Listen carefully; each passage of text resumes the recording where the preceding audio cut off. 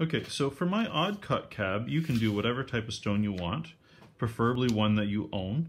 I'm gonna do a diamond shaped, because this is the template that I have, and I'm gonna try to reproduce an Amazonite.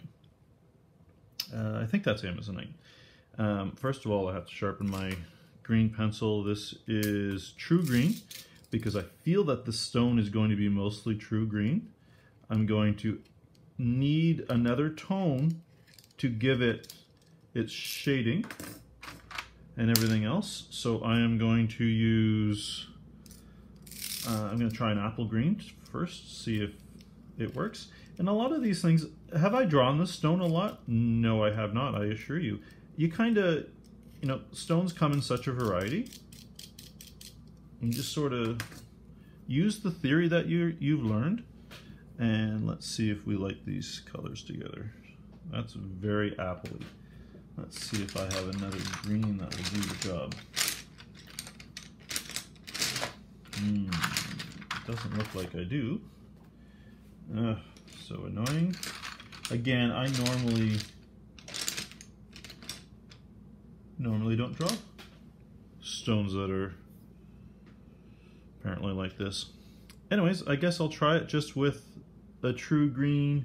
I will use, I might be able to use a dark green as the basic form. Again, keep your pencils sharp, especially off the start. So drop edge, lighter.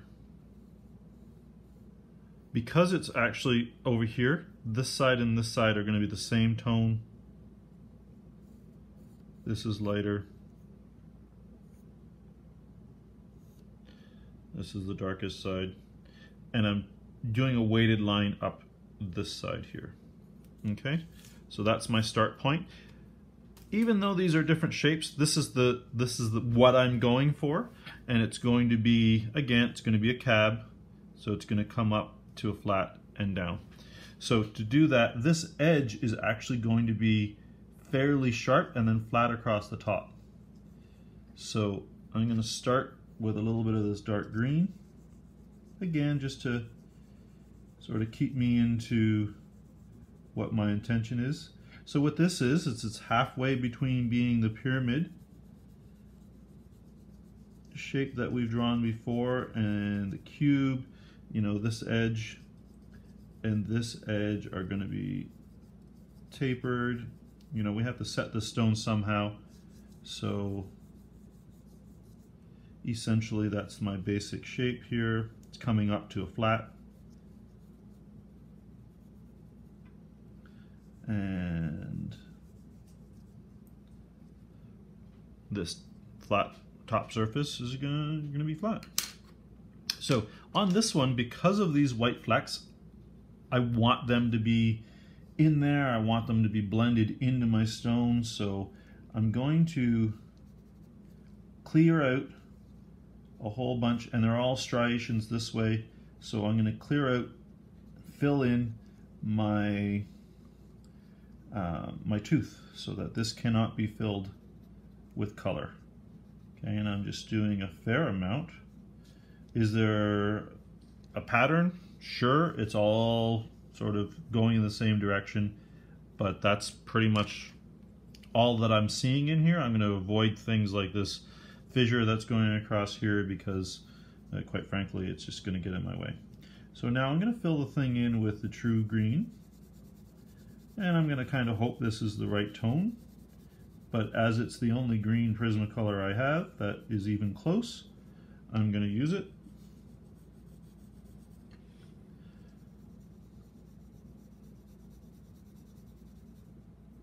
So you're going to find a stone and you are going to create a texture or a design. In the photograph from Sarah's sample, you're going to see a bloodstone.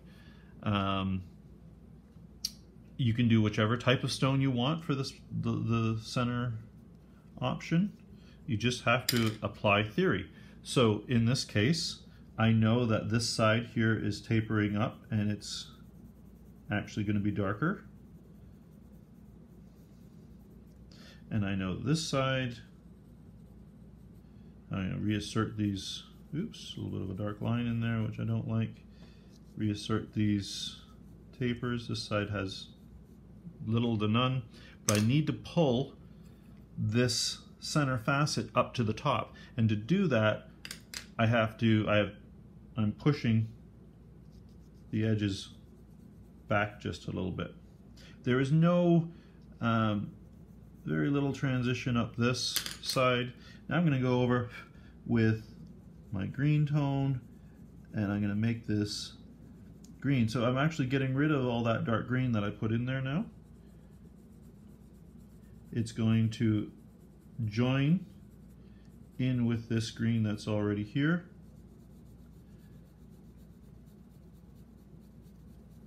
This side, there's less dark green, so that side is naturally going to have less tone to it.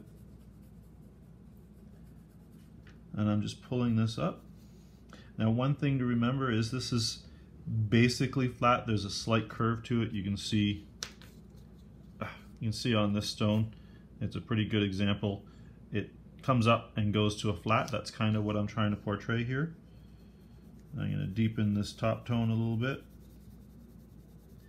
Now, what I don't like so far is this is actually a little bit greenier. I would like